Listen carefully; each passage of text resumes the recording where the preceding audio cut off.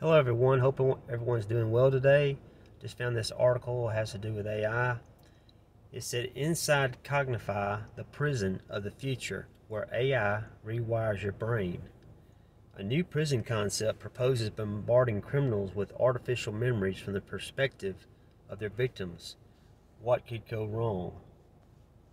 Well, it says if a person was a violent offender, for example, they could be forced to watch their crimes from the victim's perspective. Drug-related crimes might be punished with fake memories that simulate the struggles of addiction and recovery. At the same time, emotional states like remorse and regret would be triggered by tweaking neurotransmitters and hormones in real time. As explained in the video, prisoners would be able to choose Cognify as an alternative to a traditional prison sentence. Why would they agree to that, you ask? Well, treatment could take possibly place in just a few minutes, and that way they would go ahead and do the rehabilitation through the AI. It would rewire their brain, so to speak. It would reprogram them to not even remember those memories, and it would rehabilitate them so they could be released back into society. So we already know this stuff happens with the Neuralink thing that they plant in this guy's head. I think he's already experimented with it. From Elon Musk, they're experimenting with Neuralink, where it kind of, the real catch of this thing is it's going to help people that are quadriplegic and stuff like that, but it's got more things behind it. It's more about really controlling someone if you really look deep into it. The term human enhancement can mean anything from mildly improving someone's natural abilities to radically modifying humankind.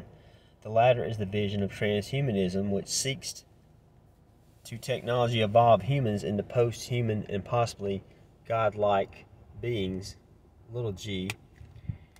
Recent tools to pursue this vision could include brain-computer interfaces, BCIs, what we're talking about, where they put chips in your brain, nanotechnologies, and gene editing tools like CRISPR. All these tools' limitations lead some scholars to question if biotechnology can evolve humans the way transhumanists imagine.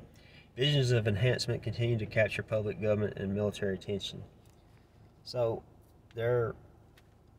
as we know, Satan wants to be like God. He's a counterfeit. He wants to do everything like God did. Well, what did God do? Well, in the beginning, we know God said this.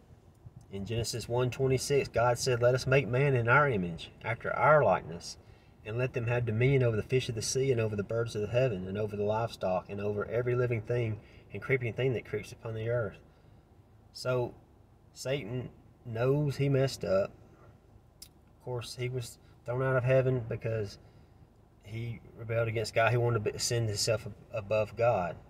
Now he wants to be God, and he temporarily will be God, the little g of this world, which he is currently doing right now. He is deceiving so many people into believing lies and everything. And here it is right here, 2 Corinthians 4:4. The God of this world has blinded the minds of the unbelievers to keep them from seeing the light of the gospel of the glory of Christ, who is the image of God. So Satan is deceiving so many people. Then it talks about here where in Genesis, after he created man, he created Eve. And the Lord God said unto the woman, "What is it thou hast done?" And the woman said, "The serpent beguiled me, and I did eat." And the Lord God said unto the serpent, "Because thou hast done this, thou art cursed above all cattle, and above every beast of the field. Upon thy belly shalt thou go, and dust thou shalt eat all the days of thy life." So after Adam and Eve sinned, he told them they could eat of every tree of the garden except for the tree of the knowledge of good and evil, which Eve did partake in the tree. Then she gave to Adam. Well, Adam made the final decision. He ate of the tree. He ate. We don't really know what kind of fruit it was, but a lot of people depicted it was an apple, but we really don't know. I mean, I don't know that, so I don't. Anyway, they did eat of the tree. They got cast out of the garden, and we all know what happened after that. So we did find this. This is also having to do with the other day at the Olympics. I found this. C Spire, a telecommunications company based in Ridgeland, Mississippi, wrote a post in X where they were shocked by the mockery of the Last Supper during the opening ceremonies of the Paris Olympics. C Spire will be pulling their advertising, and of course they did. C Spire is the support of our athletes who have worked so hard to be part of the Olympics. However, we will not take part of the offensive and unacceptable mockery of the Last Supper, which is why we're pulling the advertisement from the Olympics, C Spire CEO Susie Hayes said in a statement provided to Fox Business. So that was the other day, right after the mockery of the Last Supper, which was total blasphemy. And I'm glad that they did this. I'm glad that they made that decision. That was very, very good that they did that. So this is another verse about Satan, how he's deceiving people. It says, no wonder Satan disguises himself as an angel of light. He makes things look good when they're really bad. That's what he does. He makes things look enticing to people. And people that don't know the truth, the real truth, they go for this stuff. They will follow him. They not know what the devil is doing. He has his plans and agenda. Let's see if I can find this. Okay, here's another verse talking about the transhumanism, going back to that. Daniel 2:43. And whereas thou sawest iron mixed with miry clay, they shall mingle themselves with the seed of men, but they shall not cleave one to another, even as iron is not mixed with clay. So back in the day, before the flood happened, the sons of, the fallen angels mixed and mingled with the women, and they brought about Nephilims. Okay, well they're doing the same thing again. It's just having to do with technology. They're trying to mix technology with humans, make people cyborgs, make people, robots, so to speak, program them, and they're programming people. They've always been programming people through channels and programming, because that's all that is TV programming. They're giving you programming. They're brainwashing the world through TV, media, all that stuff. So all this stuff is taking place. It's really fixing to go really high speed ahead. I believe you can really sense something's fixing to happen. I mean, if you really believe, study the word, you know that something's fixing to go down, because all this stuff. And then this was earlier today with Israel. It's already day 299 already. Security Cabinet meeting underway to discuss Hezbollah, Hamas response to killings. The high-level Security Cabinet meeting at the Kiri military headquarters has begun, as Israeli officials tell the Times of Israel. The forum is expected to discuss potential Hezbollah and Iranian reactions to the assassinations of senior Hamas and Hezbollah leaders. Okay, if I wasn't mistaken, it wasn't Israel who attacked anyone. They were attacked. They have every right to defend themselves. God is going to protect Israel. So Israel will be in God's hands. You think about it, all these countries that's coming against Israel.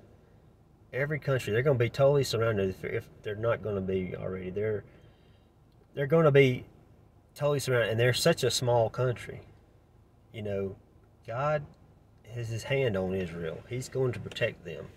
So there's nothing going to happen to Israel. Israel will stand forever. They're going to go through some trials, because after the believers are not here, there's going to be trials there everywhere in the world, actually. So I wanted to show you guys. I watched this video, and it has to do with nicotine. Now, I had a channel. We all know what happened 4 years ago, right? Everything changed. The whole world changed. The whole world came to a standing still point. They told you what to do. This was all just a big test, in my opinion, to see how many people would go with it. Well, basically 90% of the world went with it, and of course we all know what happens. Inflation, all the prices of everything's gone up. Food's gone up, skyrocketed. Fuel's gone up. Your insurances, everything, loans, anything that you do now has.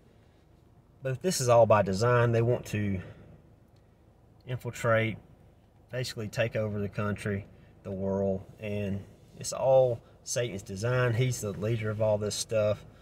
He's in control of this. Because God is limiting Satan and what he can do. God still is in control of this world. He's going to give Satan limited control, but he's eventually going to take the world over and set up his own kingdom, the millennium reign. So Satan thinks he can do all this stuff. Well, he's going to have limited power, and he's going to be able to do that to a certain extent.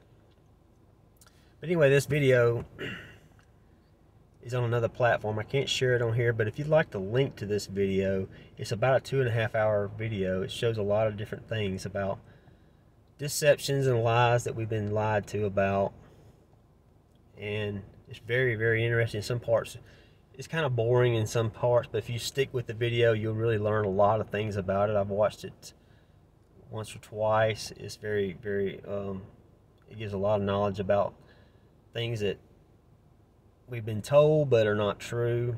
And like I said, I would share it on here, but I can't because it would just... Now, if I share this video, if you email me at treasurechestheaven@gmail.com, I'll send you the link. But now, you can't share this on Facebook or X or anything like that, because they will not let it upload. It won't go through, because I've already tried to send it through those platforms. So you just have to share it through a text. You can share it through a text or an email. But the video is very informative. I would like to share it on here, but I can't. But anyway, just wanted to come back on here real quick and see how things are going. I hope everyone's doing well. We just need to lift each other up during these last times, last days. Just keep praying for one another. And if you need prayer, just put your comment down there, your prayer request. We'll pray for you. You know, we're at the last hours, last seconds, and things are going to get really, really, really crazy if you can't tell that they already are now. So anyway, just want to make this video, come on here and tell you guys. I've been under the weather, so I haven't been able to post very much, but just pray for one another, lift one another up. We're all brothers and sisters in Christ. We may disagree on different things, but at the end of the day, we all know where our destiny lies. We know we'll be forever with Jesus. That's most important. The most important thing is to get people to know Jesus, to spread the gospel of Jesus Christ. That's more important than anything else in the whole world, because time is running out. We don't have much longer. Thank you guys. Love you guys. And I'll talk to you soon.